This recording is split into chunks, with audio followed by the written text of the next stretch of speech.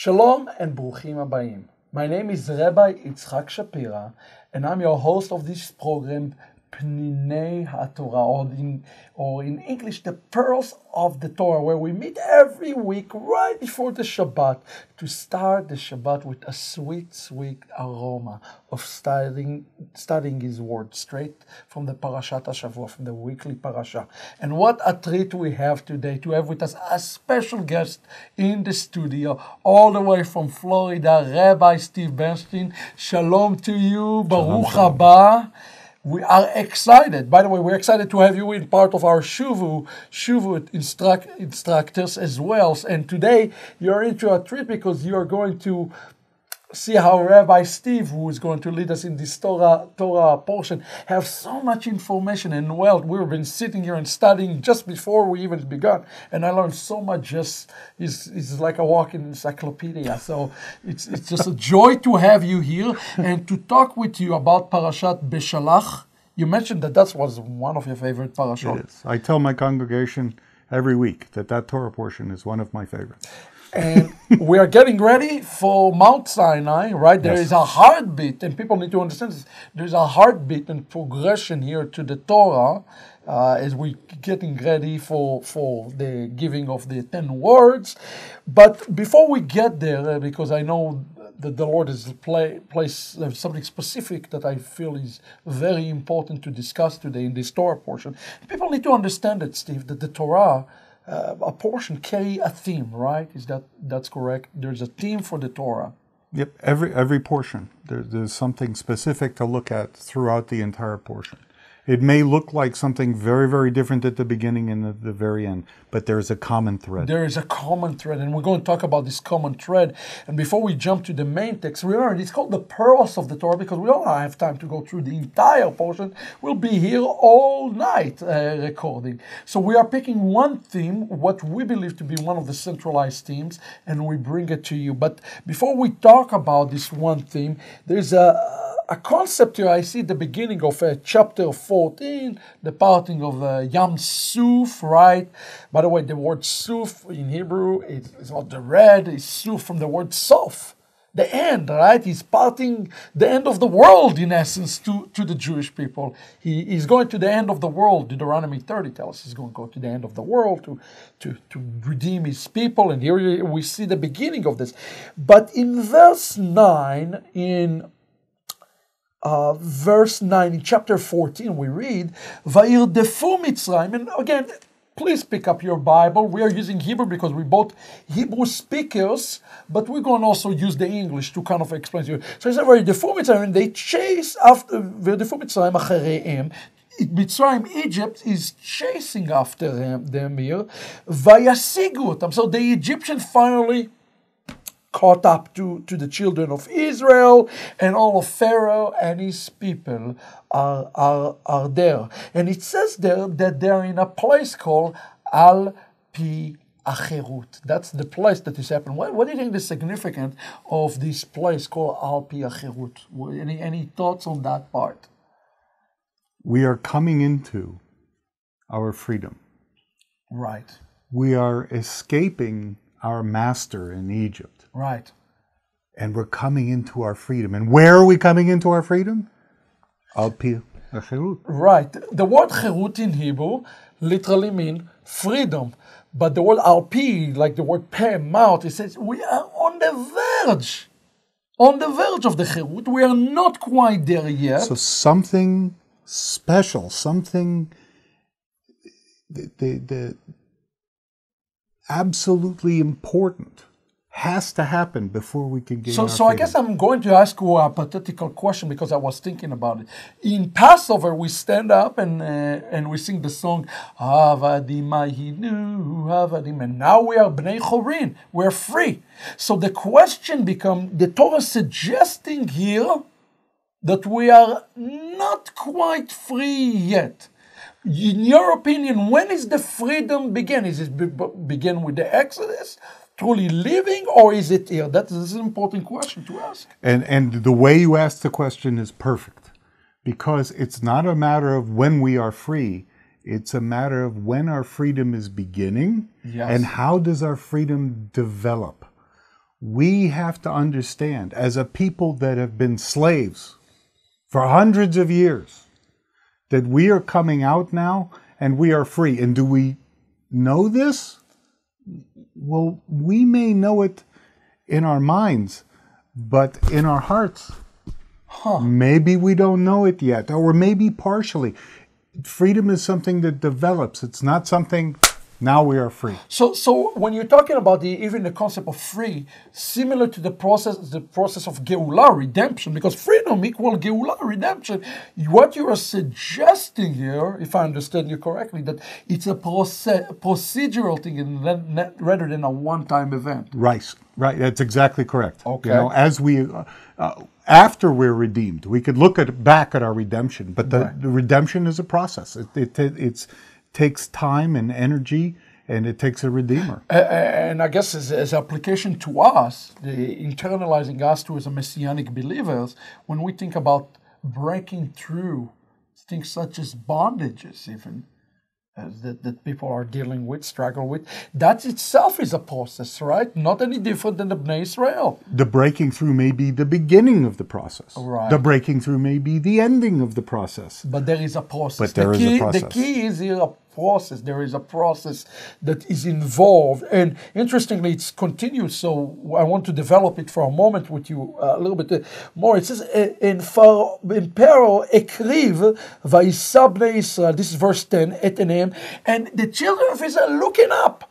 And who do they see? Now, I want to ask your thoughts about it. It doesn't say that they see Pharaoh. It doesn't say that they see the king. It says that they see Mitzrayim. Okay, why? This is incredible. Yeah, this is absolutely amazing. Why do you think the Torah uses this word Ve'ine Mitzrayim? What? Think for a minute. They're being pursued by the most advanced military technological army in the history of the world. They have M1A1 chariots that are coming after them. And what do they see? Do they see the chariots? Yeah. No, they don't see the chariots. Do they see the army? No. Oh, they see Pharaoh? They don't see Pharaoh. Yeah, that's interesting. That's a paradox there. They see Mitzrayim. Which means what? What is their fear? What are they afraid of? Yeah. And the reality is that of all of that, the thing they're afraid of is their former master. This is really what this Torah portion is about. Now that we're starting to pull this onion a little bit more, we are dealing with the question of the masterhood. Who is the master of these children of Israel? It's a question of the master. Who's the master? Look, through this entire process, Hashem has been trying to teach us with lesson after lesson. 10 plagues, the Yam Suf. Who is the master of Israel now? It's the one God of Israel. Right. It's not Egypt. It's not their former masters. But who are we afraid of? Our former master. Oh, interesting. It's very interesting because the next verse is interesting. After everything they have seen, everything that happened, Vayomru el Moshe, they spoke to Moshe. En kvarim b'Mitzrayim? No, there's no graves in Egypt. You take us to die in the desert? Oh, isn't it? We're going to die in the desert. That's exactly what they're saying to Moses. We're going to die in the desert. Now, Even Ezra, in his commentary, brings a very interesting point, and he asks the question, kind of going with what you're saying. He says, isn't it human instinct to know that when you're in danger, to pick up the sword and fight? That's the dilemma that Even Ezra is making. He said, why are they not fighting? Why are they not fighting here? And he says that the reason they're not fighting is because they don't fully recognize yet in this Torah, in the beginning, the Torah portion, that they have a new master. This realization have not yet occurred. They've not yet processed the idea that Egypt is no longer the master. Yes. Hashem is. So really, if we take this premise for the Torah portion, this is kind of the beginning. If we want to draw some musar in Hebrew means ethical teaching or a conclusive, really the rest of the Torah portion go through this process of shaking off Egypt, in essence. It's exactly right. Right? And we're going to look at that very interestingly enough, that in verse 14, he says, God will fight for you, and don't do anything. Don't even do anything. Close your mouth. Close your mouth. Don't say a thing. I'm going to fight for you. So it's starting from a point, but people say to me, and I'd like to hear your thoughts on that. There is no grace in the Torah. There's no mercy. The Torah is a bunch of law and regulation. But when I see this, Steve, I see grace. They don't believe that they have a new master. In abundance, grace. Look, he's saying, don't fight, I'll fight for you. What is that but grace? Yes. He's saying, I'm going to bring you out of the land of Egypt with a strong hand and an outstretched arm. What is that but grace? But it's more than what. If I am your servant, okay, and you purchase me from another master, and when you give me command, I still do not understand, you might get very angry at me. Very. By grace. Yeah. By grace, I do for you anyway. Yeah, but this is the message of grace. This Torah is a message of grace as He prepared them, in essence, to the new master. And I think there is a theme here, a repeating theme in the Torah as He prepared us. So now let's jump to the main text for a moment.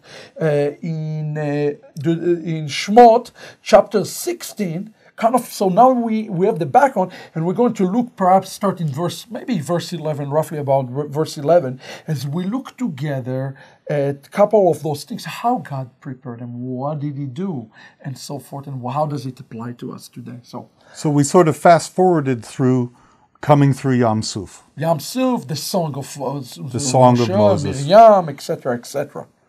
And now we're here in verse 11, which reads, the Lord spoke to Moses, saying, I've heard the murmurings of the people of Israel. Speak to them, saying, at evening you shall eat meat, and in the morning you shall be filled with bread, and you shall know that I am the Lord your God. Now, we just got through the children of Israel complaining at the Yam Suf. Right. And Hashem performs a miracle. How does He perform a miracle? By grace. Yes. So now we get a little bit into the desert, and the children of Israel start complaining again.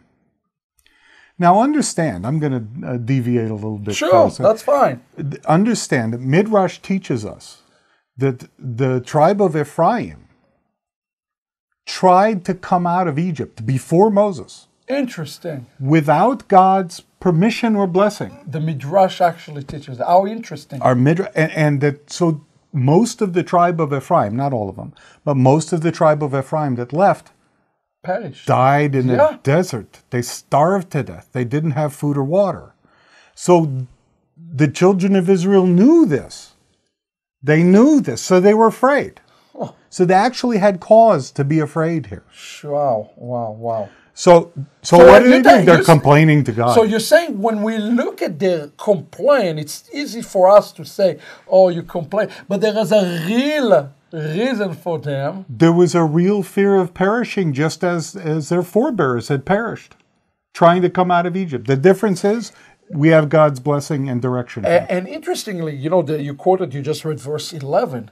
The verse 11 is kind of ending with this word, Veyadatem ki ani Hashem Elohechem. Right? The idea verse 12. Right. It's verse 12. Verse 12. Veyadatem ki ani Elohechem.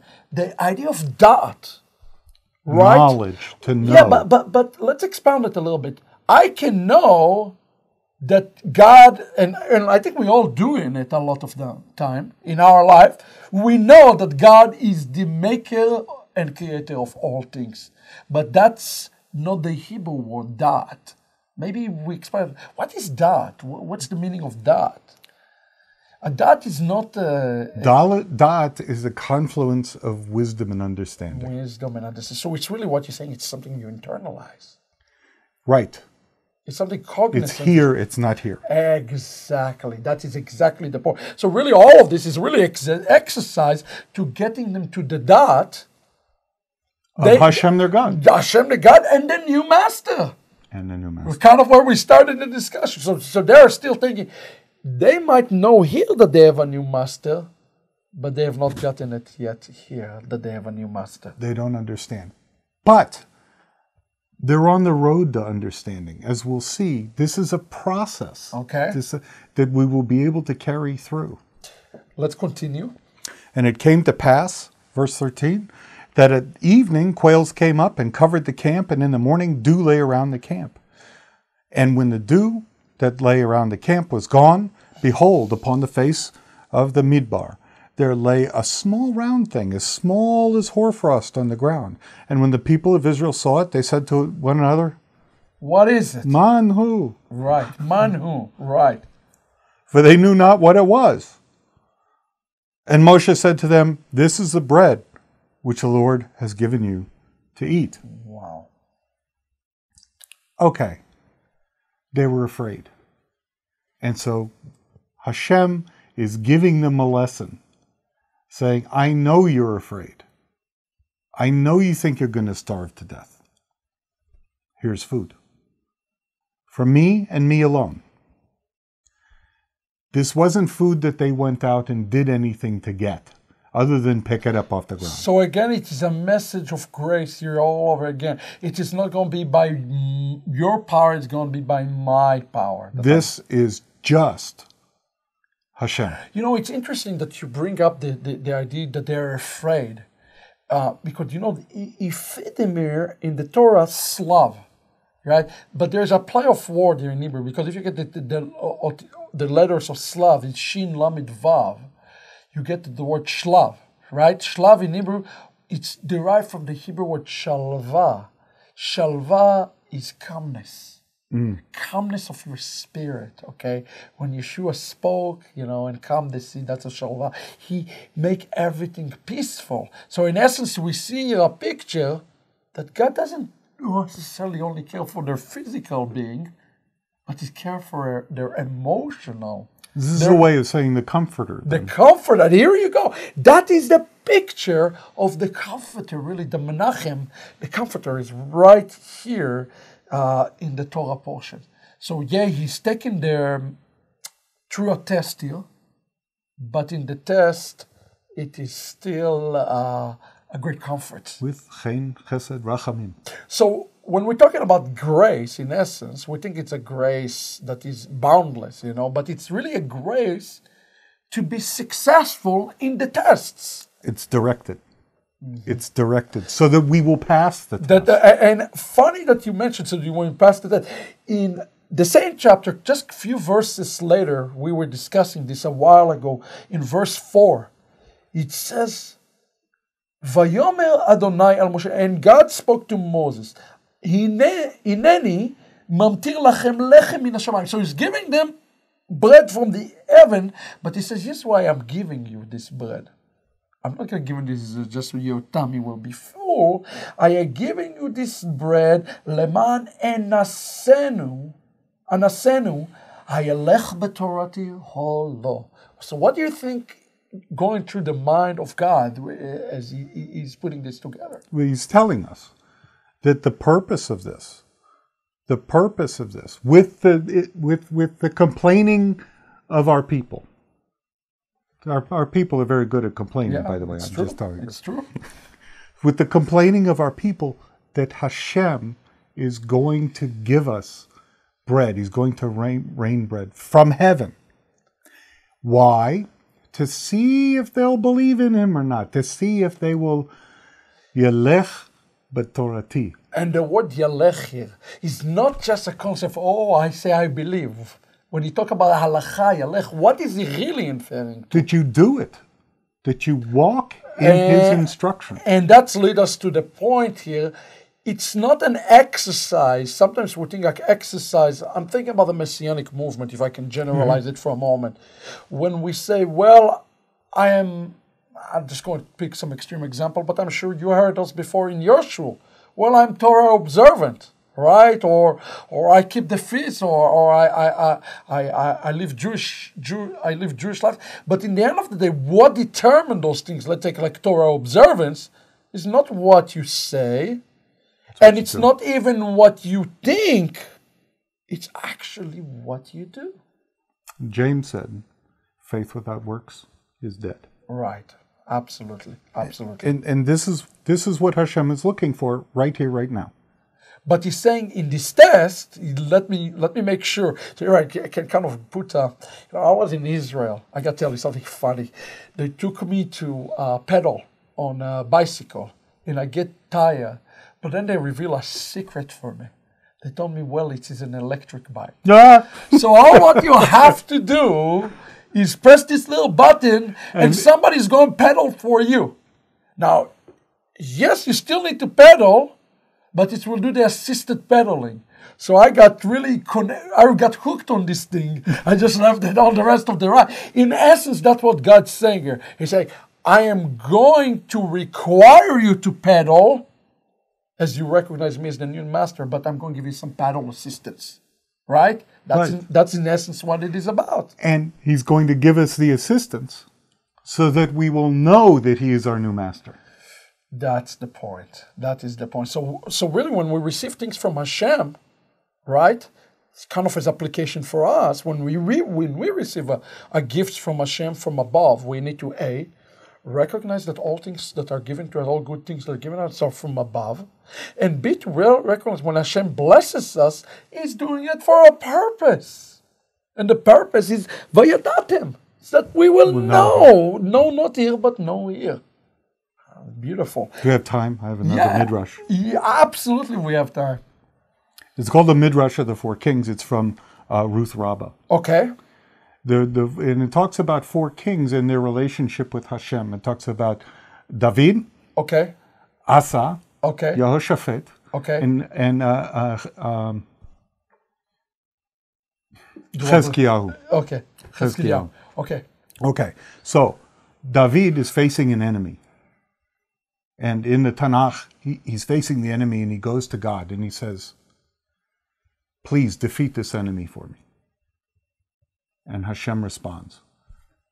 And David goes out and he pursues the enemy and he runs them down and he defeats them. Okay. And he comes back and he blesses the name of the Lord for helping, for defeating the enemy. Now Asa goes out and says, God, please help me defeat this enemy. Okay. And he says, I don't have the strength to defeat the army, but we can pursue them. And so he goes and pursues and stops, and Hashem defeats the army. Uh-huh.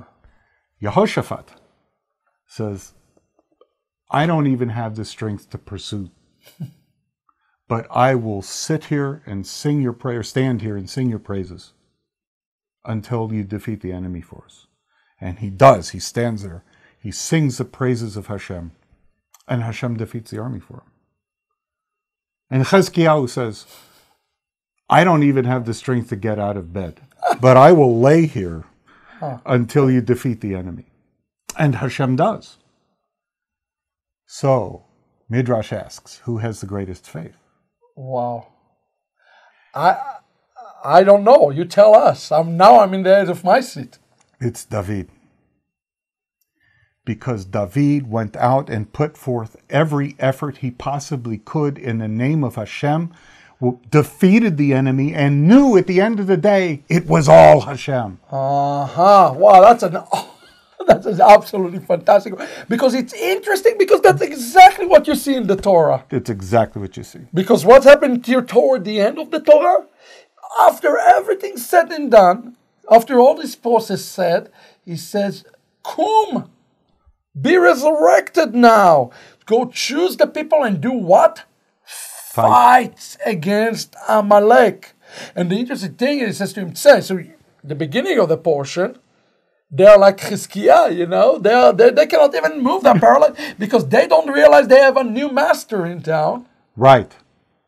And this is the learning process for them, of learning that they are not slaves in Egypt anymore, but we are slaves to the God of Israel. And we are slaves to the God of Israel. People don't like the word slave, but Apostle Paul started all of his letters with saying, I am the servant, I'm the slave, the word avadim. I have a master. Yeah. People don't want it because people say, well, we're free. Yes, I am free. Like David was free with his army. Yeah, I am free.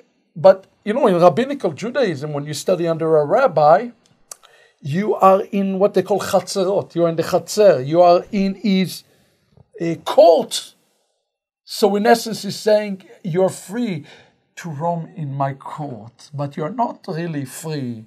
If you think you're free and you leave the court, then all the blessings are going away with this. We're not free in that essence.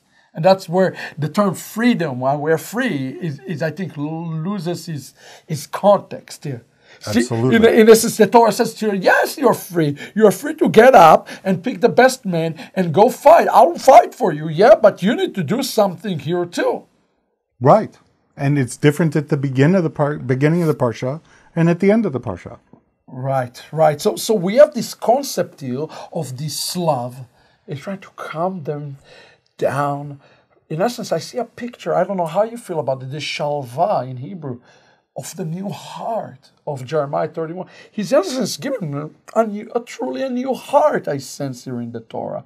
But then he gives them this man, the man, or we call him man. What do you think that's represent? There's a preparation here. I know the rabbis speak about the connection to Shabbat. Perhaps we can even extrapolate on that just for a moment. But realistically, okay, and the lesson is brought forth even more during the Shabbat. What God is saying is, I will give you everything. I'm going to strip you of any idea that you have, that you are dependent on anyone else, on a former master. You're not dependent on them. You're dependent on me. Yeah, don't you find it interesting that the Torah also tells us, Rabbi Steve, that they could not pick up the Slav and gather and then keep it for the next day. It's at a limited expiration. Only one day, good today. Tomorrow is no good. And then suddenly, tomorrow it is good when you collect twice the amount for Shabbat. Only on Shabbat. You must follow Torah T, my instruction. So if we are to recap the Torah, really in one sentence or two sentences, it is right in Be'shalach, right? It's all in Be'shalach. The essentiality of the Torah saying this, if you feel free to add to it, but what I understand here as a quote-unquote Torah observance is one who chooses first and foremost to have trust in what is given to him that is sufficient, as we say, Dayenu. It is sufficient. What he has given us is sufficient. His understanding given that there is sufficiency. And Hashem is giving the people no choice. You are dependent on me. There is no food around. You know what happened to Ephraim. You're going to die unless you trust in me. Mm-hmm. And do what I tell you to do. That's how you show your trust, is by doing. So trusting, but here's the thing, trusting is not an exercise of the mind only. It's an exercise truly of the heart and your action, of your halacha in essence. It's from the heart, if it is in the heart, then the halacha will reflect it in essence. It's interesting because the word here in Hebrew, man, they don't even know what is it. They say, what is man, right? Some of the rabbis suggest to us that the word man, is the suffix of the word amen, because amen in Hebrew doesn't mean let it be, as some say. Amen says in Hebrew, Adonai Melech Ne'eman. The Lord is a faithful king, okay? He's a faithful king. And I think that's the message that he's giving him. And they say, oh, by the way, this thing that I'm going to give you seems like it's redundant, right? The food. There's a midrash to talk about the way this thing tastes even, right? Yeah. It's in Talmud, and it's in Yoma chapter 75. And what does it say there in Yoma 75? What does this taste like? It asks the question, what does this taste like? And basically, it says that it tastes like anything that you want it to taste like. So let me get it like, if I like ice cream, It tastes to me like ice cream. And if you Absolutely. want, so in essence, we read it and we say, well, it's redundant day and every day the same thing over and over again. But really, for them, if they wanted the next day to taste something else, it would taste it as something completely else. Yeah. It could taste like basically anything that you want. What do you think the musar in this for us? Well, there is an interesting comparison. This is Torah according to Rabbi Steve. This Yeah. is one of the great commentators of the Shuvu Yeshiva, by the way. So, the idea here is that man represents in and of itself. Yeah. Here, this portion is always very close to Tu B'Shvat. Yeah. So that the man represents every good thing that we were given to eat on the trees in the Garden of Eden. That makes sense. That's an amazing revelation. So this man is all the good things that Hashem created And brings us back to the garden. to garden. And it's interesting, I was thinking about the passage from Tehillim, from the Psalms, that says, Ta'amu ure'u ki tov Adonai.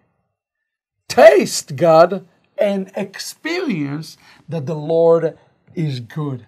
There's man. Yeah, that is the man. God is not a God that you are hypothesize. You know, sometimes in a master, I'm thinking about the master and the servant relationship. You think about the master that, you know, the servant never sees the master. It's very distant. That's the first thing that comes probably to our audience. The Ein Sof. The Ein Sof, because they're very, very far. But that's not the picture of a master and a servant in the context of Ta'amu and Re'u and giving in the man. And Chesed. And Chesed, it's almost like getting a picture, a prophetic picture of the master who see the servant working in the field. And he's Like the original master and the original servant in Gan Eden. Yes. And he come to him and he give him, hand feeding him, the man and the slave. So, well, this has been rich time for us.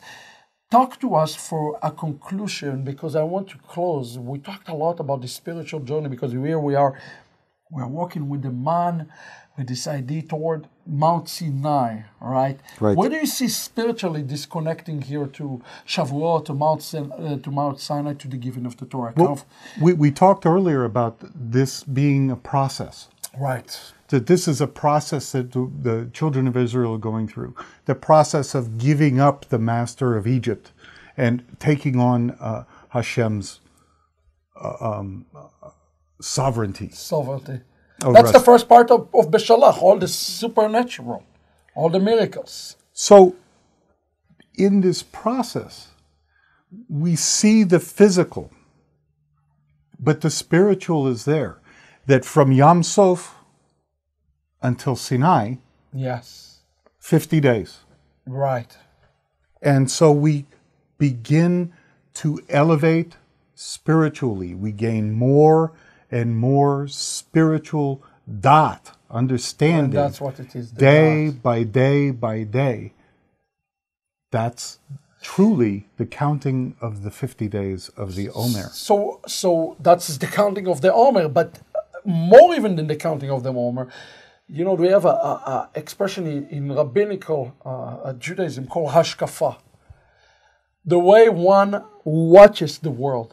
So in essence, what you're telling me, it applies also to the way we are to view the world. View the world, and more than viewing the world, view each other. Right.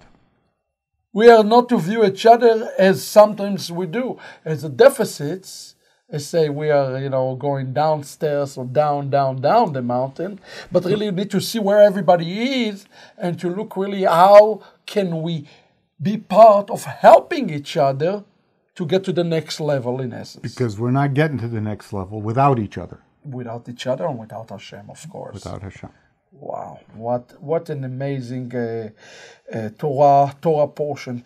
So what has been pressed in my heart to share with you, and you know, we talked a lot about Yeshivat Shuvu as well, how much we desire to see people not just go through theology, but go through experiencing of that. Really, that's what we're talking about. Right. Experience of revelation from God.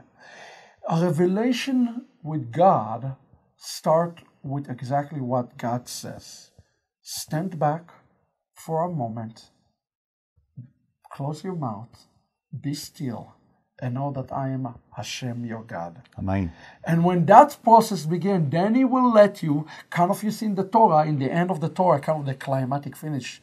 Now you're ready to fight for Amalek. Amalek is all around us in the world, in different form, in different shapes. And until Mashiach comes, we will continue to fight Amalek. That's what the text really says. You quoted a midrash that says that Mashiach will defeat Amalek once and for all in the end. But our prayer for you today, if you watch this program, is to truly know that there is a living Master who is a Lord of grace, that is willing to go today and give you a trial that you can pass and be successful in. That's a grace. And this grace comes to us through a comfort. It's a comfort that is gave. That's why He gave it. The slav is a picture of the comfort of the Ruach HaKodesh. If you are interested to know more about how to obtain the Ruach HaKodesh, the Holy Spirit, write to us. We would love to share with you the Besorah of our precious Messiah. But let us close perhaps, Rabbi Steve, we always close with a word of prayer for everybody who watch. Maybe somebody today have two masters, but today is a season that God wants to get to the one true master, the one of Israel. Do you care to lead us today in our tefillah? Certainly. Yes. Av HaRachamim, Father of mercy, I ask you to look at all of the people that are watching this, that are interested in supporting Shuvu, and see anything that is within them that needs to be adjusted. In your mercy, kindly, patiently adjust everyone in the way that you would have them go, that they may live a full and abundant life with wisdom, understanding, and knowledge in Yeshua, our beloved Messiah. Amen. Amen. On behalf of Ahavat Ami Ministries, Rabbi Steve, it's been so wonderful having you in the studio with us and sharing with us so many wonderful insights for this Torah portion. We would like to wish you Shabbat Shalom Umevorach. May the God of Israel bless you with a sweet Shabbat. Until next time, we will see you. Kol Tuv V'Litraot.